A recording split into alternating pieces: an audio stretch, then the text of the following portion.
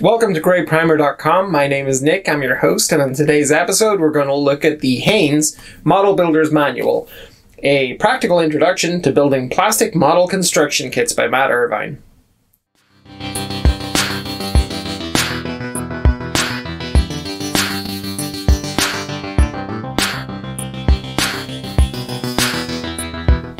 I was quite surprised to find this in a bookshop because I thought looking at it that, it's quite old-fashioned looking, the plane here and the car and stuff. And I figured, how could I have missed this for so long?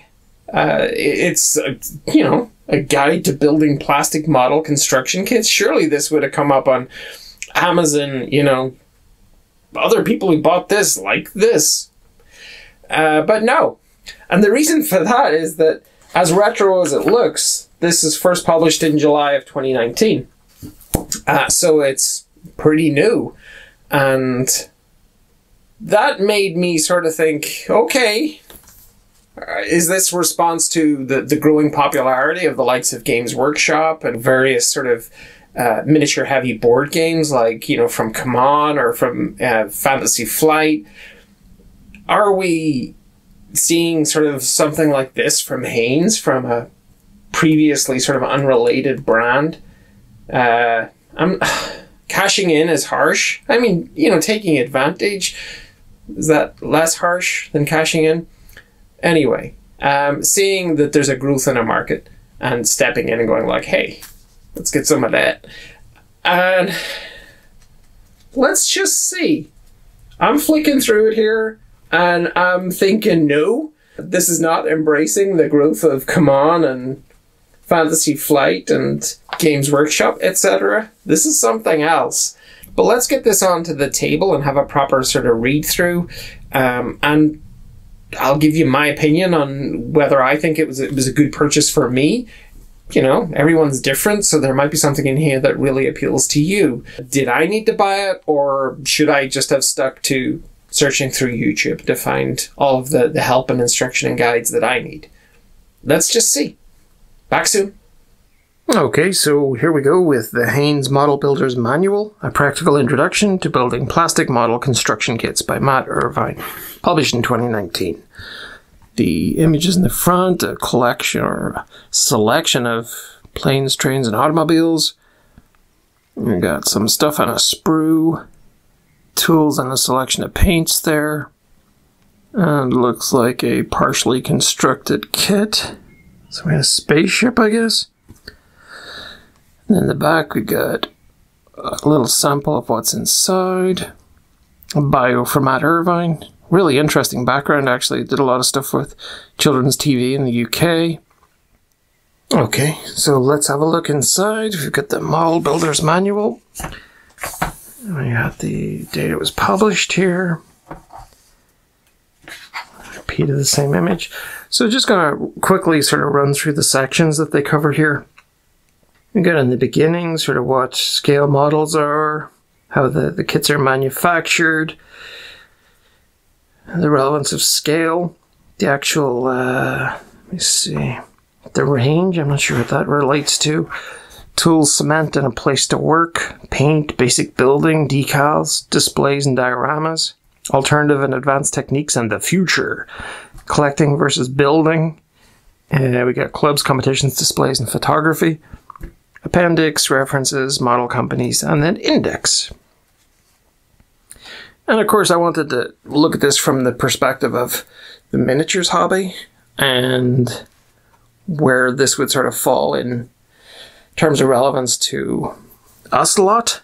We may also be granted a bit of a window into this world of different types of miniatures and kits that we wouldn't really have much exposure to, or perhaps we walk past them on our way to buy basing materials in our local model shop. And I think it's really interesting to see sort of what's inside those kits and what people get out of them. And I can just sort of flick through a few things. So there's a bit of the in the beginnings here. Oh, that's pretty cool. Whatever that kit is. Then we look at the manufacture of a model kit, and this is probably one of these early examples of where you would have maybe first started looking at model kits if you're of a certain age. You know, that would have been sort of these things in balsa wood that you would have had to put together. These little planes and things you would have popped out of, like the balsa pre-cut sheets. And then there would have been like maybe die-cast components here that you would have attached to it as well. Maybe there were elastic bands, wire together, or tape or glue together. It seems kind of old-fashioned to be thinking in those terms, but I guess the techniques, that the art is the same. You know, the artistry in putting it together, and also the artistry in the design. And you've got your instruction manual here. I don't think it's changed that much. It looks like a die-cast kit that you had to put together. Again, wood here with maybe some plastics. How to actually design one of these things. Different types of mold making here.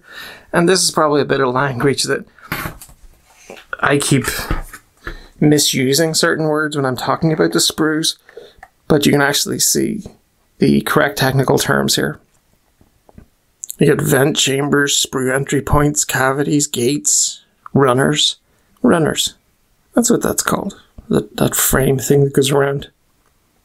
And then what's a gate? Okay, the gate is the little bit that comes across from the sprue here. Cavity, sprue entry point of these little stubs. And then a vent chamber. Okay, that's really cool. More technical terms there. And then we can see the detail talking about a classic steel injection molding tool for a Rebel aircraft carrier. And that is a huge thing. Beryllium tool, easily identified by its gold color. This is for an Aurora dinosaur.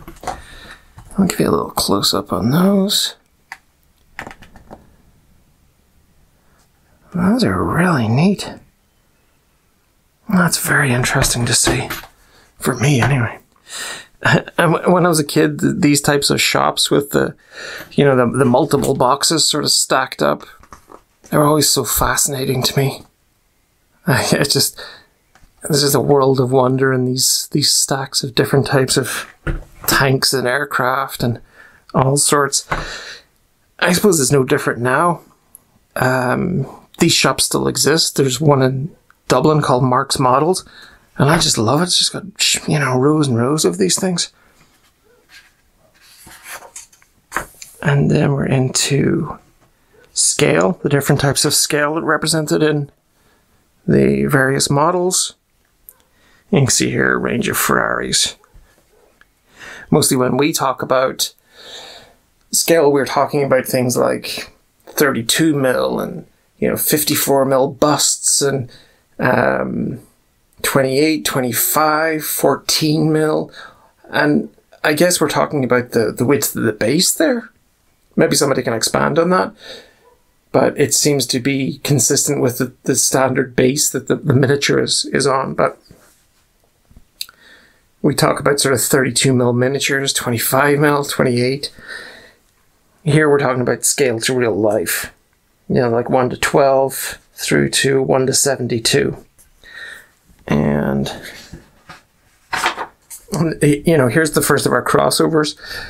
This is pretty much what it felt like building the Orc bombers in Aeronautica Imperialis recently. You can check that video out in the Games Workshop Warhammer playlist. But there was a lot of bomb, a lot of DACA. And then we have the likes of some military vehicles here, some ships. The military vehicles are interesting. I mean, there's probably a lot of stuff in there that if you get clever about it, you could go into your local model shop, go have a look at, tanks, armored patrol carriers. There are even some sci-fi kits in there, and there may be stuff that you could, if you get it close enough to sort of the scale of Warhammer, or Kings of War, or whatever you're working on. Wouldn't be Kings of War. What would it be? Dead Zone?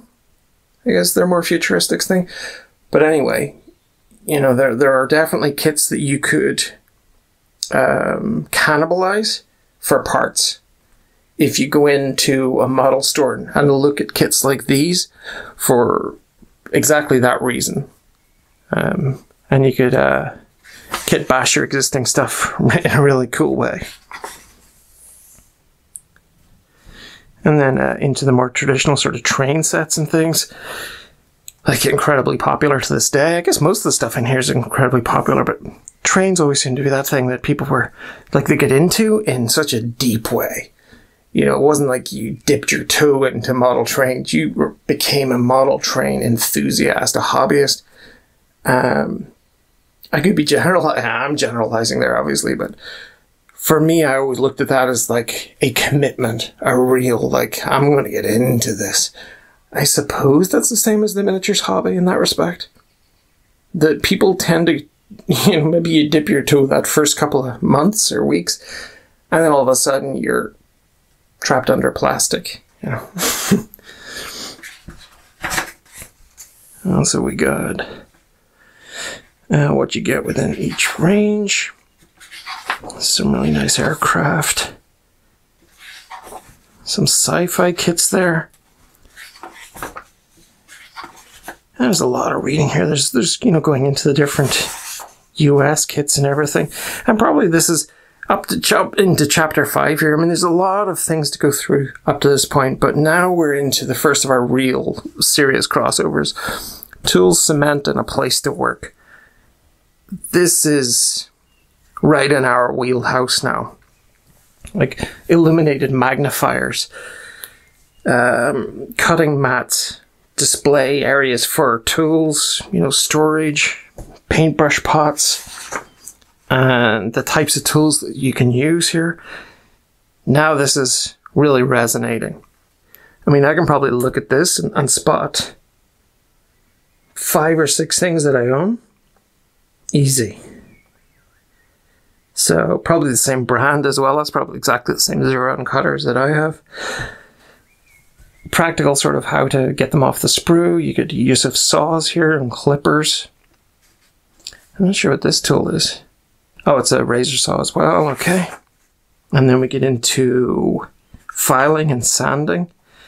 Looks like a full-on sander. Like a belt sander. Wow, that's hardcore. Different types of grips, clamps and things there, clothes pegs. Yeah, really neat, you know, and actually how to do the clamping, how to use sandpaper, the different grays and things, vices, tape, drills, sticking stuff together, drilling and pinning using a multi-tool. We got all of our different chemistry here with, you know, fillers and glues, and pretty much everything that we have in our world is here. I'll just bring it up a bit closer.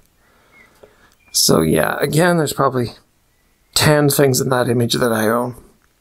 And that is a serious crossover. You got the multi-tool there. I'll just go back actually to that image with the tools, just so you have a better view of it. Yeah.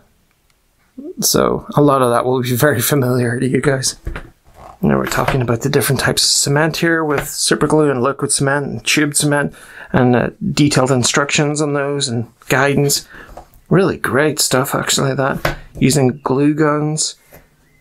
I think this is brilliant. I think this is really practical, solid advice. And then we get into the bits and pieces box. Or boxes. Yeah, I don't know how many of those I've got. Maybe a dozen now. Like these little drawers you could buy for, you know, for nuts and bolts, but you could retask it to being parts of miniatures. And we have the workshop cat over there. And now we're into paint. So very much remaining within our wheelhouse here. And we'll see what they've got on show here.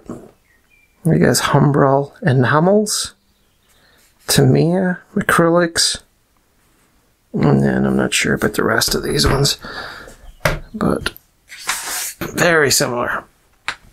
And then some more of the Tamiya sprays and things there. Revel sprays, which are really good. In a well-ventilated environment. And then lots of instructions, and got a bit on airbrushing there. Like setting air pressure, the types of paints for airbrushing, spray booths, and practical things like primers and, you know, cleaning miniatures and stuff, or masking tapes and all that fantastic stuff. So this is really great. Goes into great depth and everything. The different types of finishes, how to use the different types of masks. We've got some weathering techniques here. Dry brushing, adding dirt. And then we're actually into building. It's weird that they have painting before building, but I don't care. It's all solid advice. They touch upon the building sort of techniques back in when they were looking at tools, but this goes into much more detail by the looks of things here. Decals, windows. I mean, I'm flying through this because this is great content. This is something you'd want to get in front of you yourself and get stuck into it. I think there's some great reading in there. And already for me, it's well worth the price of admission. There's certainly enough in those last couple of chapters on painting and building. And now we're into decals, which is one area that terrifies me. But it's just, I think the thought of getting a fully painted miniature that's done and then wrecking it by putting a decal on the wrong way. I think that's what frightens me. But the application of proper technique and practice, that's really what it comes down to. And practice with this stuff. And I've probably got enough decal sheets knocking around here and certainly enough waste plastic to give it a go, to try it out on something that's not important to me. Much like painting, practicing your painting techniques on miniatures that are, sort of throwaway almost, and can really help you to learn advanced techniques like wet blending or weathering, something like that. And similarly, decals. So, really happy to see this though, because it's good to have it all in one place.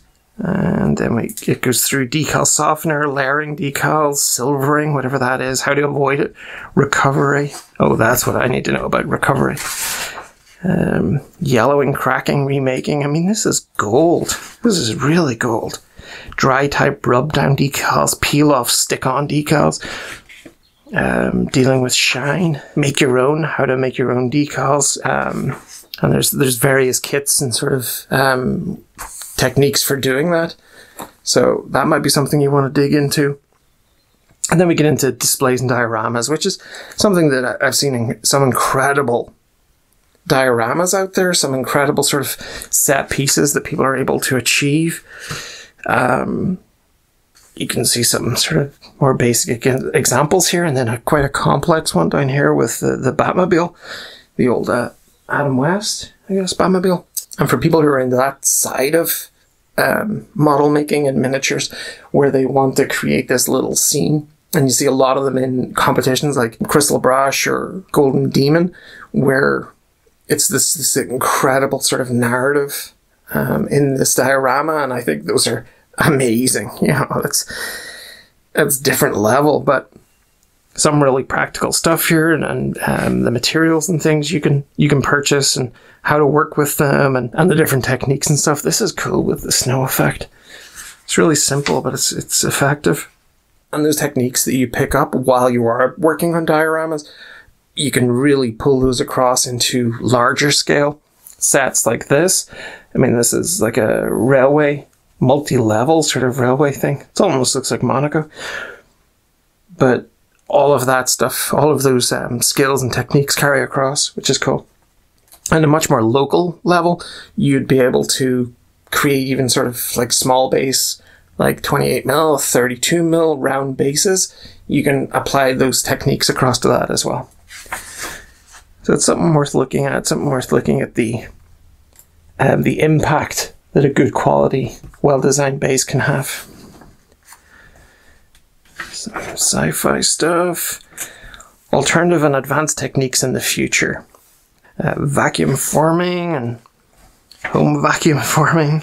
Oh, wow. Using resins. That was really cool. Oops. Even something like gluing resin, something as straightforward as that can add a bit of frustration, because you wonder why your plastic cement suddenly isn't working anymore. It's because you're not dealing with plastic that melts with plastic cement. But here's the instructions about that.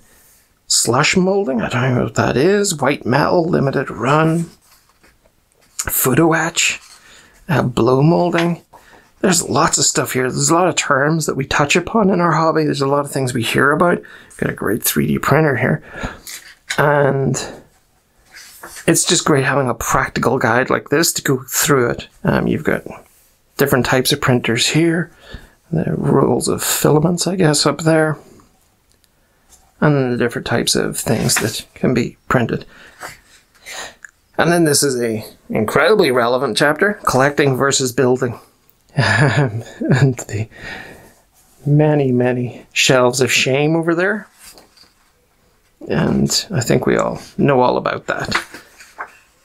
And here we go, I guess, sort of, these are more sort of collector's items, talking about the value there.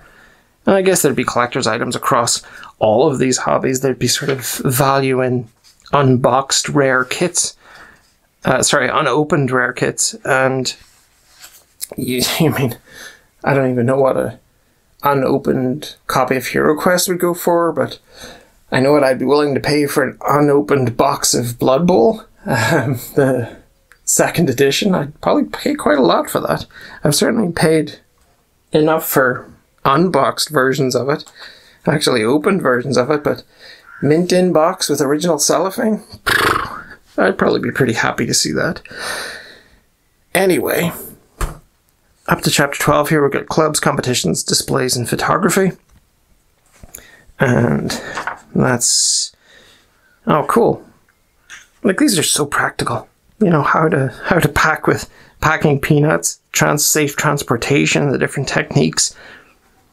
I really like this stuff. Display cabinets. How to photograph your miniatures. Oh, that's amazing. Going digital. Is that going digital versus film? It is. Putting aside the arguments for and against film versus digital, a complete subject in its own right. It's an argument from the late 90s, early 2000s. It's there's 20 years on that argument. I think it's been decided that probably most people would be photographing their miniatures and models with their phones. But yeah, that's just a funny little thing at the end there. It just feels a bit out of, you know, like a snippet from a photography book from the early 2000s, late 90s. Interesting. So, references and model companies. And then we've got contact details and websites for each of these companies listed here.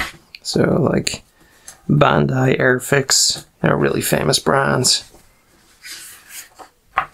And then it's broken down into things like specialist companies, 3D printing, general supplies, useful sites, distributors.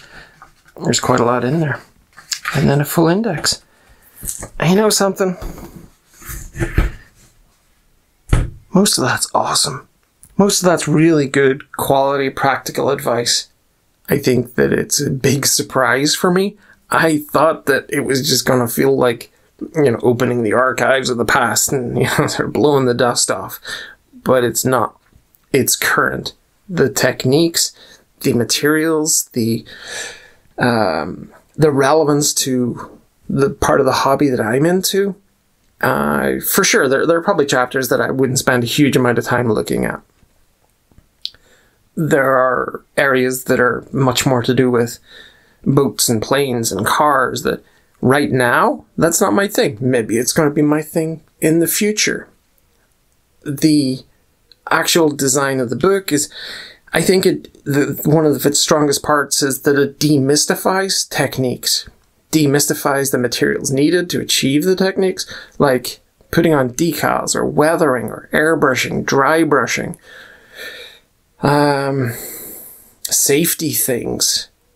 And I think that that's really a great achievement to put that all into one book, to make it feel like you're coming out the other side, like able to talk about dry brushing, able to sort of say, yeah, I don't think weathering's for me, but yeah, the only negatives I would say about this book, really, the photography inside is not exceptional.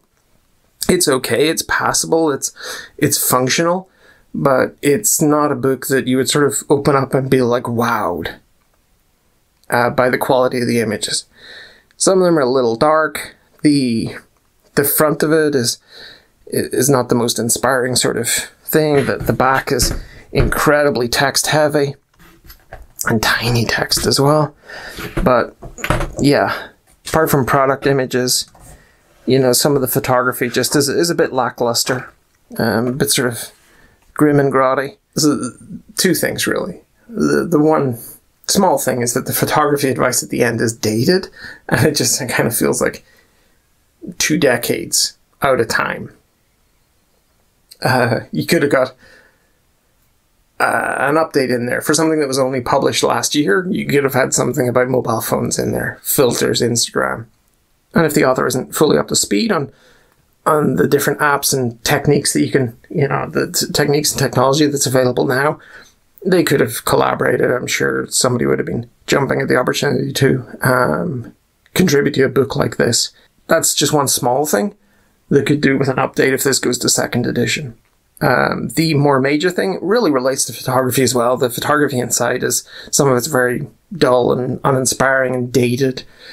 And it would be nice to see that updated and refreshed and brightened and sharpened, just to make it more eye-catching. It can just be, as you sort of flick through there, it's sort of hit and miss. Really, that's just an aesthetic thing. The actual text, the images showing things like tooling and the paints and techniques and stuff are really amazing. For me, I kind of view this as an essential purchase. And I guess that comes down to, like, the question I ask myself is this information that I could just go and get on Google or YouTube? For sure. Of course you could just go and get this at Google or YouTube.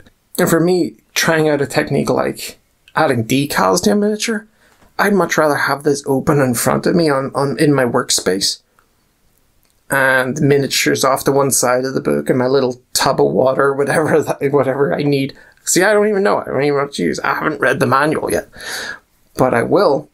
And I think that's the beauty of it. I could have this sitting open in front of me, try out the techniques, you know, tick the box once it's done. But everything is right there. It's not like playing a YouTube video, pausing it, going back 30 seconds or whatever, and playing that bit again. It's all right here in the book in front of me. And I think it's very neat. Highly recommended. Very enjoyable. And some really practical advice in there. Absolutely love that. And I hope they bring out a 2nd edition with updated photography and updated photography advice. Alright, so that's the Haynes Model Builders Manual. All done and dusted. Great stuff. And please like, subscribe, share, comment below. Check out the Instagram, which is Grey Primer Social. Don't forget to check out Mighty Lancer Games. There's a referral link in the notes below. Mighty Lancer have continued to ship throughout the entire COVID crisis. They've been doing a phenomenal job over there in Bridlington in East Yorkshire. It's amazing to have people like that out there who are just dedicated to continuing to support the hobby as long as they possibly can while remaining safe. And big shout out to them. Phenomenal work. But hey, what's coming up next on Grey Primer? I hear someone out there ask. And I don't know why I do this to myself, but it's another 4-day Warhammer weekend. We did the Ossiarch Bone Reapers, what was the second one was, I think, Blood Bowl, Aeronautica, Kill Team, and Warcry. And there were a few people out there looking for more 40k. So, next episodes of Grey Primer. Oh, it's 4 days of 40k. Friday through to Monday. We got Sector Mechanicus, we got Blood Angels, we got Craft Worlds, we got Genestealer Cults. Probably a few surprises in there as well. But it is 41st Millennium all the way. From Friday through Monday. But that is coming up next episode. Next 4 episodes. Starting next Friday. Same time, same place. Till then, be safe. Take care of yourselves and those around you. And I'll catch you on the next one. Take care. Bye-bye.